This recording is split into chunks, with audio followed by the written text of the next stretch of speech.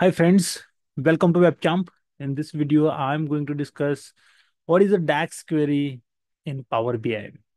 Okay, so if you download the latest Power BI, that's the latest version from the April 2024. So there is a one new view added earlier. There was a report view, table view, and then model view was there. Now there is a DAX query view. So we have to understand this. What does this and how this works? How we can use this to write the effective DAX formulas to analyze our DAX formulas, right? So here, by default, there is one statement based on your data set. Okay, any table name it has picked, and it is just going to show us the top and number of values. So here you can change the name of table and just say run. So this is how you can run the statement. We will see the way we write the DAX here. We can write the DAX here also to test our DAX and see how it behaves and what is the performance of the DAX, right? So DAX query, it's very similar to the SQL query. The way we extract the data from database using SQL query. Similarly, we can extract the data from model, Power BI model using DAX query. Okay, that's why I compared this with the SQL queries. So DAX formulas, obviously we define to perform the different types of calculations on the data, and DAX queries can be used to return the data from the model. There are two main statements in DAX query. First one is evaluate. We saw evaluate. Okay, so if you want to add the queries, you can click the way we add the report pages here. You can click on the plus icon and then query will be added here. Okay, so evaluate you will use to evaluate your DAX statement, right? So what I want to do is, let's say I want to add the column. So I will use add column here, or any table expression you can use in the evaluate to return the table, or to,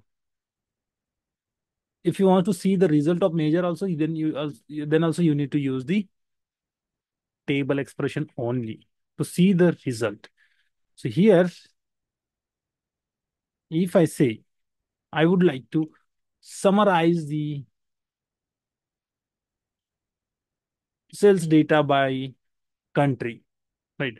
So what I can do, I can simply say summarize. Okay. And what will be the table name? So obviously I'm going to summarize the table that is called fact sales. And here I'm going to use the related column, obviously, that is called country, dim territory country. And the name of new column that I'm going to derive is sales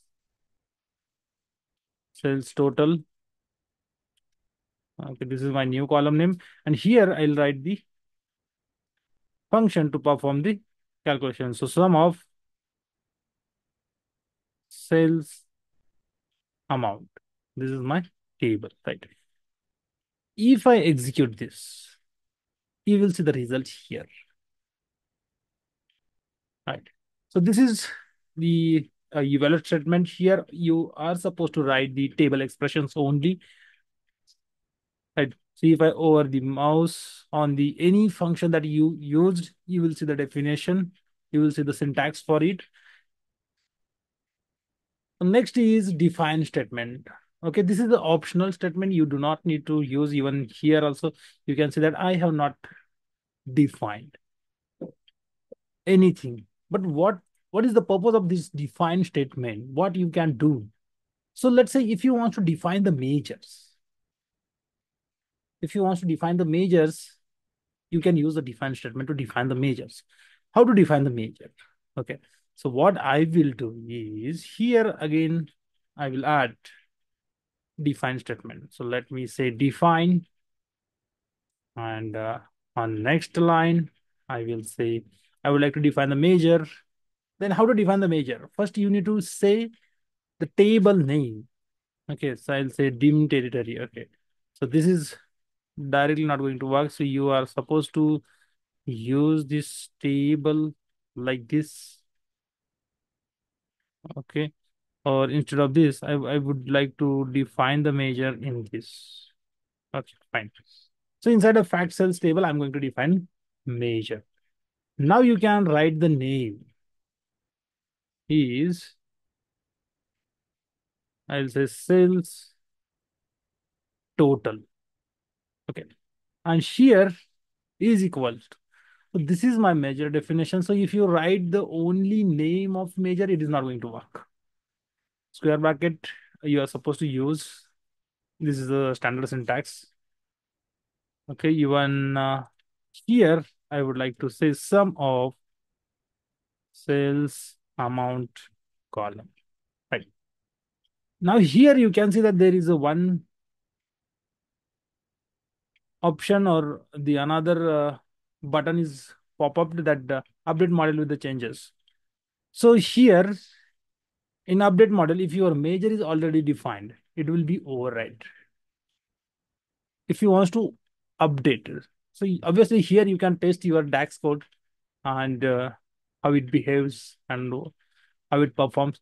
So if you want to create this measure inside the model, so obviously you can click on this button or you can click on this. It will add new measure. Okay, so I will say yes. So again, it will ask me to update model. So far here you can see that sales total. Here I don't have any measure in this table. So now if I add here, so the measure got added, right? So this is how a define from the define statement. Let's say you may want to make the some changes. You may want to apply the filters, and if you use the calculate function and all, and then it will be a little bit different statement. So like calculate, I'm just adding the filter on this, and related function I can, sorry, related column I can use because all these tables are in a relationship. So I would like to take the sum of sales for the country is equals to United States. Okay, this is my measure definition. Now here option is override measure. So you can update the model with the changes. So this will go and modify the existing measure. So if I click on this measure, okay, so this measure is used here. Okay, so that is fine. So what I did is I just modified. Okay, if I write like I would like to modify it, I will say override the measure. The measure will be changed. Right. Okay. So now, if I would like to use this measure here, I can use this measure. Okay, and result will be shown to you for sales total. Okay, for the country is equal to United States. And now if I evaluate, or if I run this, so you are getting the sum of total sales for the United States only, right? Because we applied the filter here. This is how it works, right? So define statement is used to define the measures. Where this is not mandatory to define the measures, you can directly use the table expressions in the evaluate and then directly add the calculation. But if you want to define the measures, obviously you can define using this. So now the way I have written the query is not appropriate way. So if I would like to format the query, so if just select this, okay, it is not, I think don't need to select. Okay, I will say format query. Okay, whatever the query you have wrote in the DAX query view will be formatted automatically. Indentation will be added to this to look it better, to make it more readable.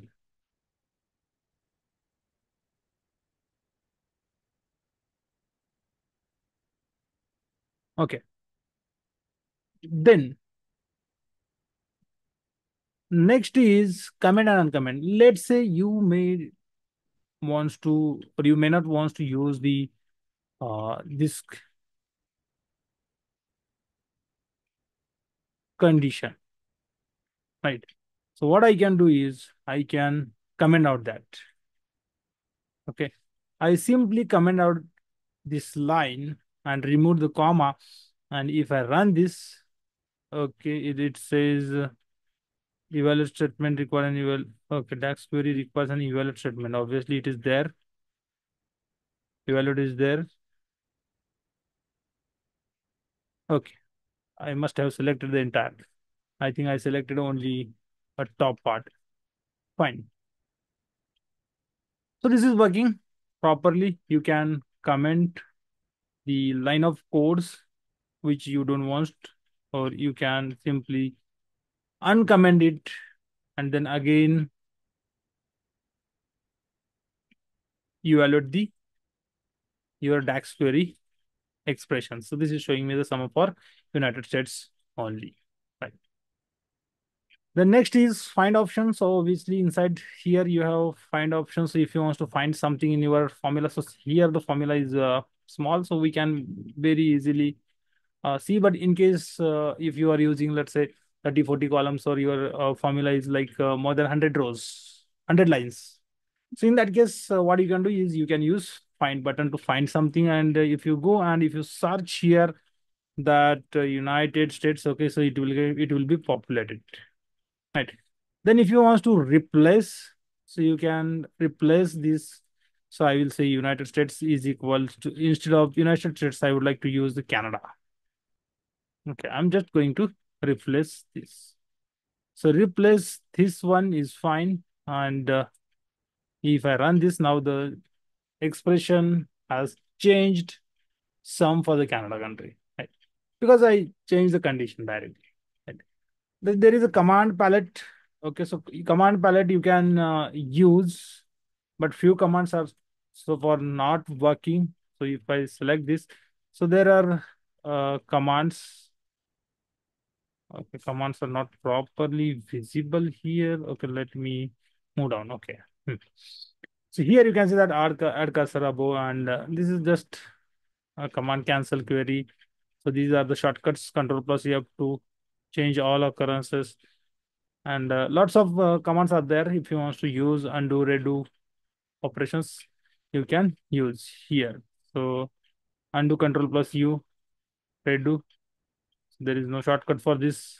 So like this, you can use these commands to perform or to do a specific activity. Then obviously we already saw how we run this. Okay, so if I click on this run button, so this is getting evaluated in a fraction of seconds. So you will not be able to see the cancel option and all. But yes, there is a, if your this DAX expression takes a larger time, in that case, it will, here you will see the cancel button. Okay. So instead of run, you will see the cancel button. So you can cancel the current execution of this DAX. If you want to view the measure formula, so here I use the measure. Okay. And let's say, okay, what I will do, I will just consider that we are not using the define statement. Our measure is already defined and we are directly using that measure here. I would like to see the formula. Okay.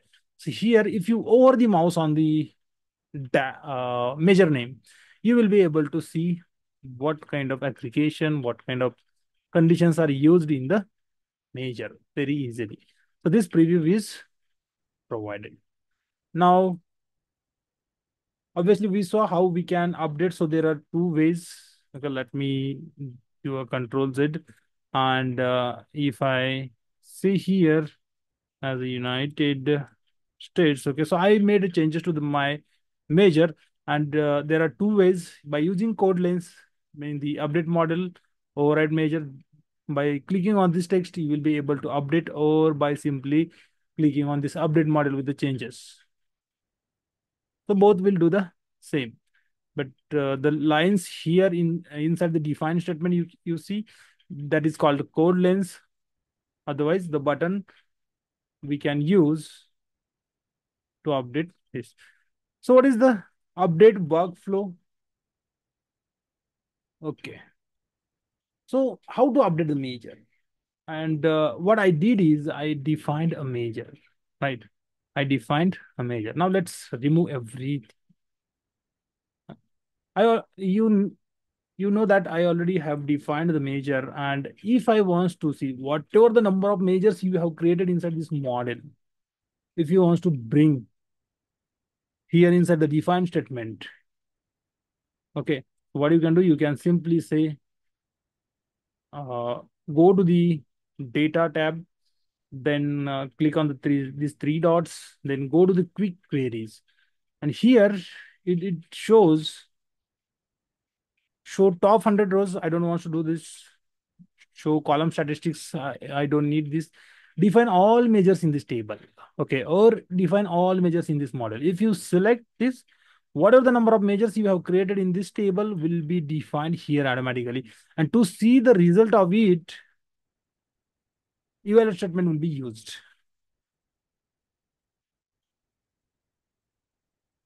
So obviously for each, so far I have only one measure. So now what I will do is I will create another measure. Okay, so I'll say measure and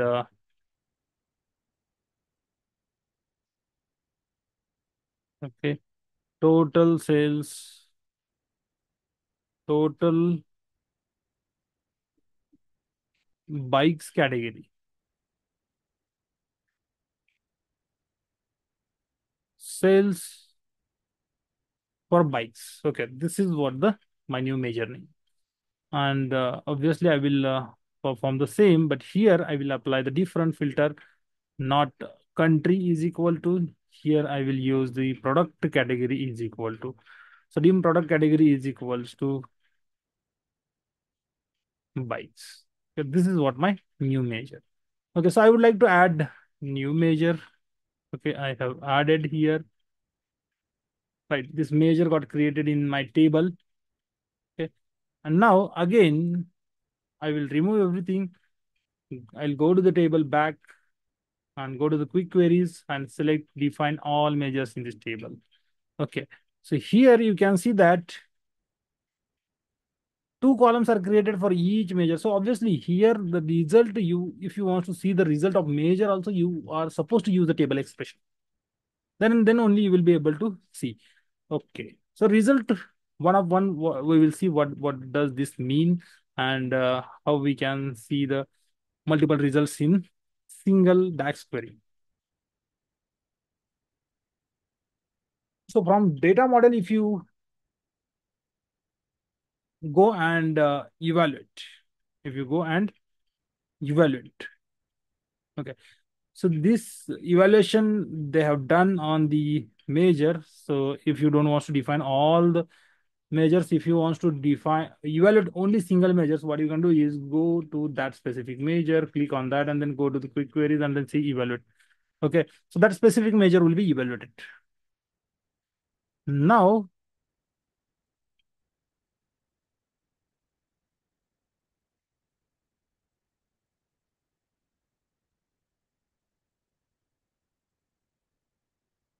Now, quick queries, obviously, we saw how to use the quick queries. So what we can do is with the help of quick queries, we will see once again. So if I go to the table, go to the quick table, quick query. So it can define the statement directly to show you the preview of table using 100 rows, top n number of rows. Then column statistics, okay. So this is pretty much easy. Right, this is my query, and this has defined top n for all this. Okay. Next is if I want to see the column statistics. Okay. If I select, it will create a new query. Okay. Whenever you go and select the new query. So what is the column statistics? What does it mean? Okay. So here you can see that. What is the minimum value, maximum value for this? So what is the table name? What is the column name? Count of values. How many values are there? Okay. How many distinct values are there? What How many null values are there? What is the minimum value from that column? What is the maximum value from that column? What is the mean, median, standard deviation, zeros, evens, odds, right? Everything that basic information or statistical information, I can say, related to your data, you will get in a fraction of second in DAX queries. So this is a pretty much beautiful to analyze, to prepare your data, right? So next is tables. We saw obviously, if we go to the quick queries and if we select show topian, so show topian is here, so it returns us a table, right? Then column statistics, we just saw how we can see the column statistics. And next is the result grid in query. Okay. So I was about to talk on this. Okay. So if you have multiple evaluate statements, okay. So here, if I go to the another measure and let me say quick queries and then evaluate. Okay, so now this is evaluating for this um, bike. Okay, it has created a new query. Then I'll say sales total. Okay, this is my new column. In fact, sales, obviously, sales total. This is what the measure I'm going to use. So in the same query, what I have is I have more than one evaluate statement. Like if I evaluate two statements, so two result will be created. You can see first one is showing for the first measure, sales for the bike. Second one is showing for the sales total. Right. So this is how the result grid in query view works. So you can define the multiple eval statements and see the results of different eval statements in a single view. Right. Then there is something called getting visual DAX query, meaning when we create a visual. Okay. What? Let me remove this. Okay, multiple queries I have created. If I come back here and I would like to know, okay, obviously, see here I created a visual. That means somewhere in the back end, the calculation has happened. So what kind of DAX has been used to create this visual if I want to see how I can see, right? So if I go to this, okay, so here you can see uh, in the optimize, you are supposed to go to the optimize, then select the performance analyzer, and then start recording, and then refresh the visual. Okay, this is refreshing for all. And then count of order keys, date by year. Okay, so this is my visual. I would like to see the what query has DAX query has been used to perform the calculation in this view. So there is a plus button. Okay, if you click on this, is showing for all the visuals. Okay, so if I say run in DAX query, this will be copied here, and you can see that this is what the DAX query automatically got created while building that result. So we will use the simply drag and drop feature, but what is happening back in backend, you will be able to see here, right? So all these are sorted in this order, and it has defined the row function used. Okay, before that, this is what used. So there is lots of formulas used. Okay, when we uh, see the measures for the or when we view the query for the view, right? So this is the calculation happened. Okay, so now here I have a card. Okay, let's go and see the card count of order key date. Okay, so here if I go to the count of order key date by year and month, that this is what different count of order key date. Okay, this is multi-row card. Okay, here if I select this, okay, so for to take the count of order key dates, what query is used? So this query is used. So you can see that it has use summarize column, ignore calculate, count a fact. Okay, so this query, so you are able to view the DAX used in visual calculation in the DAX query view, right? Then what is the consideration? So this is again under the development. So 500 lines in DAX query editor has a noticeable lag when typing. So if your result is returning a more than, I mean, large data set, if you are trying, it will take time. Then light bulb action for the major only display when no define statement is in the query tab. Okay. So where I'm using the major. Okay. So one kind of yellow bulb, it will show. Okay. This is all these are blank.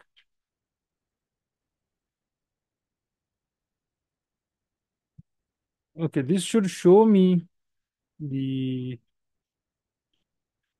here you will see a yellow bulb to define this major.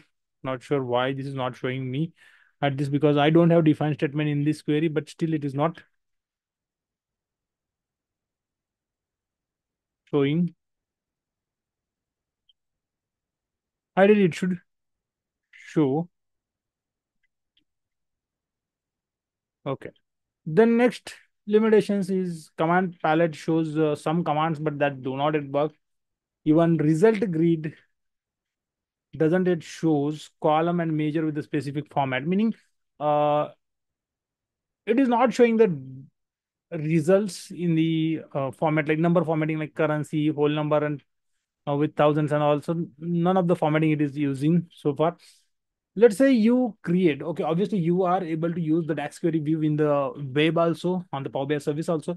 But if you download this file from the Power BI service, so all your queries saved on the web will not be downloaded. Okay. And this is fine. This is not really helpful. So setting up the Git integration from the workspace will not include the DAX queries saved in public semantic model. Okay. Then this is again limitations. Okay. And yes. So what kind of limitations are there? Limitations in query view.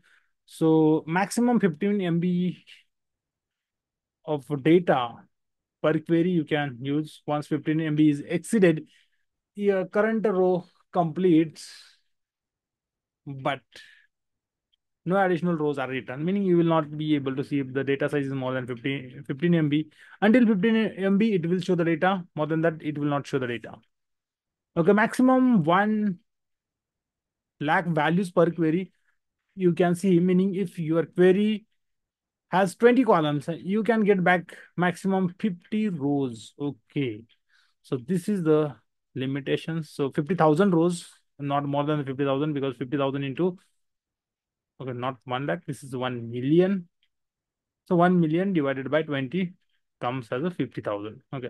So define all measures in this table, and model is unavailable when there are more than 500 measures. So if your data, if your model has more than 500 measures, then you cannot define, you cannot use all measures in, define all measures in this table or model. So this is the limitation. Then obviously so few more limitations are like maximum of 1 lakh rows are returned per query in the web. Okay, on Power BI service, if you are using query view, so you can return this many number of rows, which is almost double in the Power BI desktop capacity. Okay, so write permission on the semantic model. Viewers with the build permission can use Power BI desktop to live connect and use the DAX query view to run the DAX queries. Viewers even with build permission can use the Power BI desktop, okay, to connect with the data, and then they can use the DAX query view to run the DAX queries. Okay, this is only available for the non-default semantic models. So you can use Power BI desktop to live connect to the semantic model and then use DAX query view to run. Then user can edit the data model in the Power BI service preview. Workspace setting needs to be enabled, obviously. So you can use this DAX query in the Power BI service also, but workspace setting needs to be enabled. Then and then only you will be able to. Until and unless the setting for the workspace is enabled, you will not be able to use the DAX query in Power BI service. So Power BI service meaning if you go to the apps.power BI here.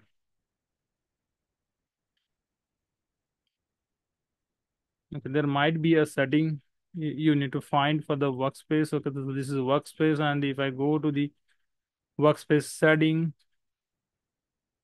so here you need to find that option uh, to preview get integration, not this query view. Not sure okay, from where it is coming and in which setting it is there. Okay, so this is how what you can do is you can use the DAX queries in Power BI. I hope you like the content of this video. Thank you so much for watching the video. Please do not forget to subscribe WebChamp and learn the